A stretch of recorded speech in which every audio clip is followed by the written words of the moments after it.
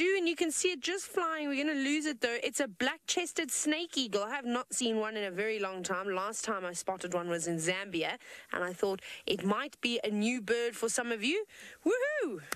I'll even show you. I managed to quickly snap a picture as it flew past us. Let me see if I can get one. It's not the greatest shot, though, because I'm shooting straight into the white light. But just to show you properly, let's see.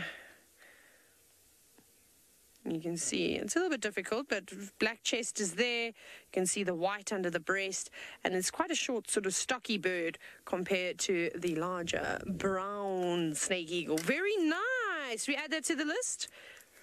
Put it in here. I'm doing just the birds that I've seen today.